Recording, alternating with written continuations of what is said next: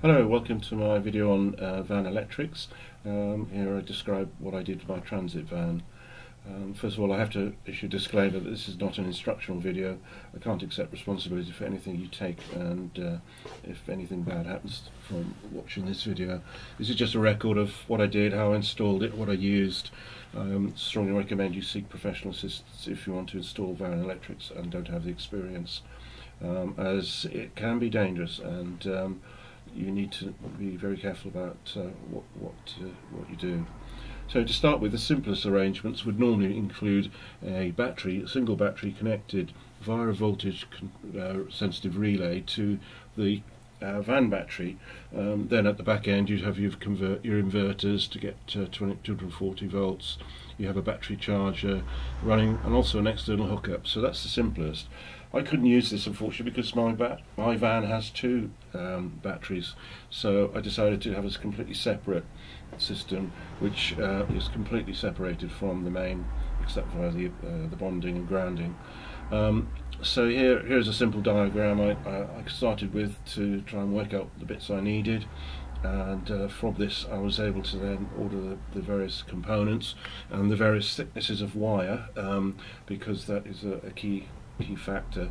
And here is then a better description of it, with as you can see, the solar panel on the left connecting into a solar controller which then charges the battery.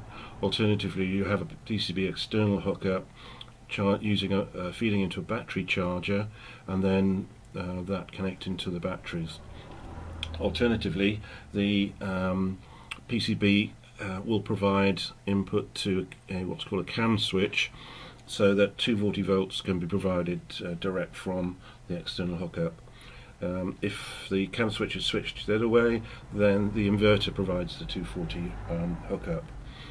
So there are two batteries, a fuse box, a main switch, and as you can see, the solar panel is fairly large. It's 1320 mm by 990, which is the perfect size for fitting on top of a transit van. I had to get extra length wire to connect it in, but there is the 110 amp battery. I don't know if this is going to be any good. I haven't really put it under any stress, but hopefully the two of them will be able to do what I need.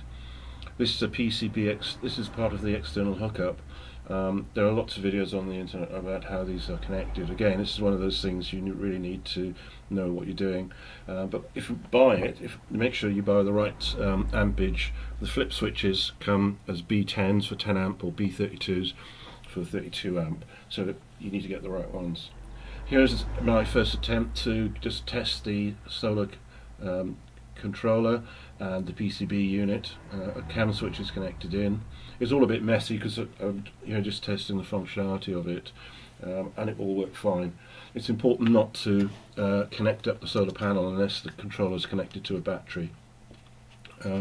So most of the time my solar panel is actually disconnected on the roof, because for various reasons you don't want to have them in shadow and not being used. The wiring in the van was a mixture of 240 and 12 volts. So from one side of the van at the front, I then have cables going up, along and across using the struts.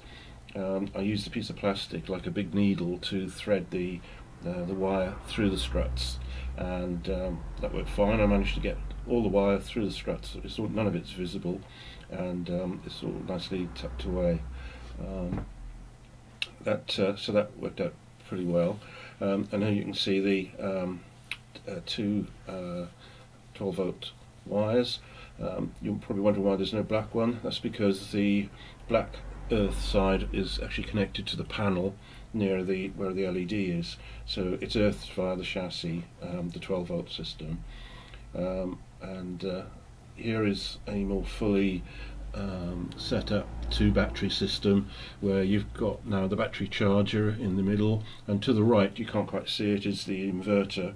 So that is pretty much as it ended up, although I did tidy up the wiring a bit. It is quite fiddly getting the right lengths of wire, and also you have to use the right thickness of wire for various components. Here is the final layout. I've moved the battery charger onto a platform, and the inverter is far to the right, out of the way. It's actually behind the fridge. You need to have some good clearance around it so it doesn't overheat. But you can see there the fuse panel with all the 12-volt connections coming out of it. And one of the things I did was use an existing light fitting and inserted a rocker switch into it, and that is the on-off switch for the LED above this unit. So I was quite pleased with that. Worked quite well. And this is what it looks like with the door open and the panel removed, and the fridge there is the 12-volt compressor fridge. You can actually get to the van batteries on the left of the leisure batteries. So that's all nicely tucked away. It is a bit of a squeeze to get all that down there, but that's it.